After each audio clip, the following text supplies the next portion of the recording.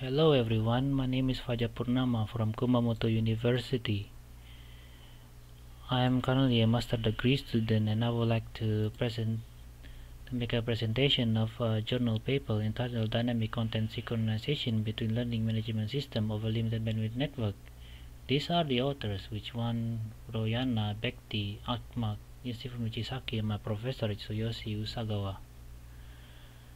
This is the outline of the presentation. And what is this research actually about? It's about adding an update button to contents in LMS.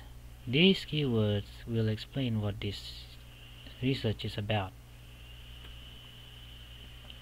So I believe that today ICT greatly support education. This is a timeline, which the first one I experienced is a conventional face-to-face textbooks, blackboard running.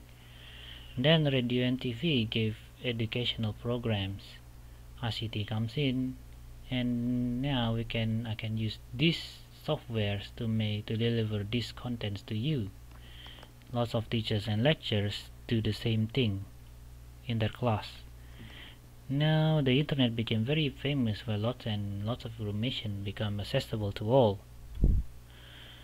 With all of this, learning management system is born. Unlike conventional face-to-face, courses and lectures can be taken online. And here we know.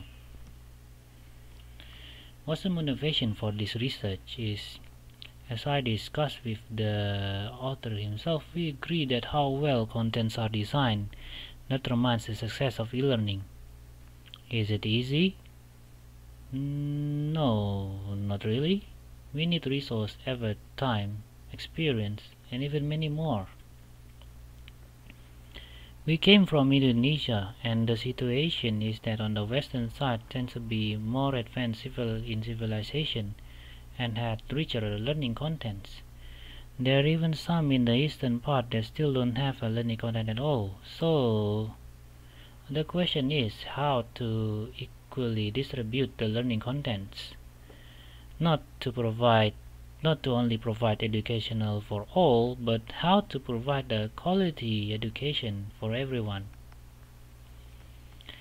Our predecessor and us proposed to share and collaborate learning contents, but still we hit a wall, which a well-designed content tends to be unavoidable for revision. And when it's updated, what can we do? Moodleshare and Communityhub offers content collaboration and sharing, but they tend to be very static. What happens if the content is updated? We need to re-download and reinstall if it's the previous method.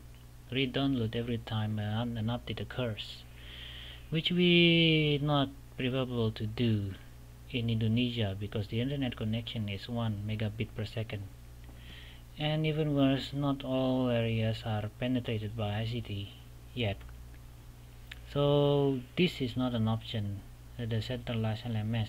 We must do a distributed LMS. To help with this, they contribute a method which is a dynamic content synchronization on distributed LMS. What is this really? So for example, when a content is updated, we don't need to re-download and reinstall them again.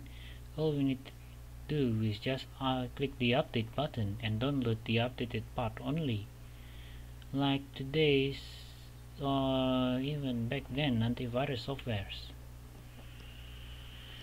This is sometimes we define in synchronization. The master LMS is the one who gives updates. The slave is the one who receives the updates. This differential delivery is we want to give the updated part only.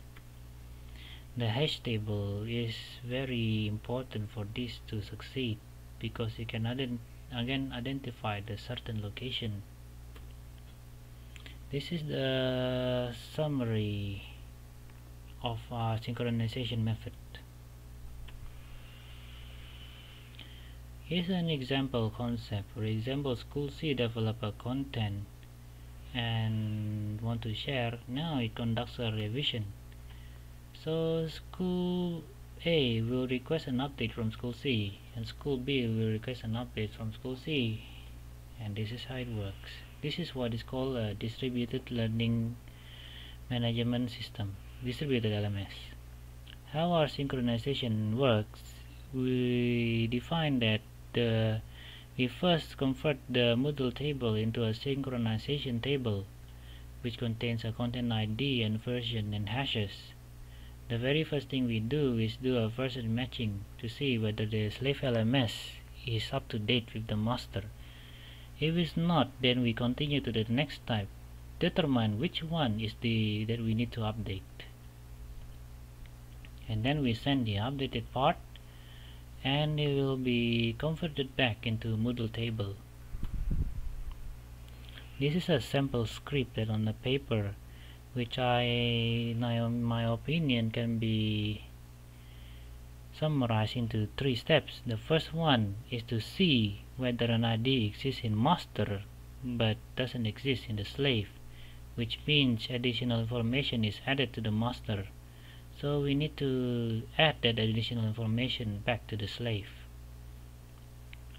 The next step is reverse to the first one, is to see whether an ID exists in slave but not in master. So this only means one thing, that certain information is deleted on the master side, so we need to do the same on the slave side to delete that information. Then the last one is to check for consistency of hashes. So this will identify which part of the content contains modification and then do the update. Here's a sample experiment of a course where school A contains a basic geometry course. School B is empty. This is the course method for the slave side, and this is actually the update button. If we push the update button, school B will sync to school A and it will receive the basic geometry course. This one is on the master side if you want to announce update or not. So back then they were fortunate enough to do the experiment on this network. They do it on 5 scenarios, which is first, when the content is brand new, update everything from beginning.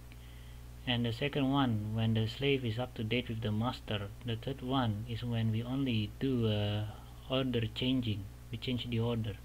The fourth one is we only add labels like hyperlinks to other resource. The fifth one is when we add new materials, and they did a data rate measurement back then. We first see that functionally the synchronization works. Next we do the measurement. On the first activity, the downlink of course is very high because we need to get all the course from 0 to finish to all. On the second activity, there's no downlink because the slave is already up to date, except that we do a lot of version checking here, so there is an uplink. On activity 3 and 4 doesn't show much consumption because we only add a little data or modify a little, which is the third one only change the order, and the fourth one we add a hyperlink to a source. While on the fifth one is very much expected, which consumes medium consumption,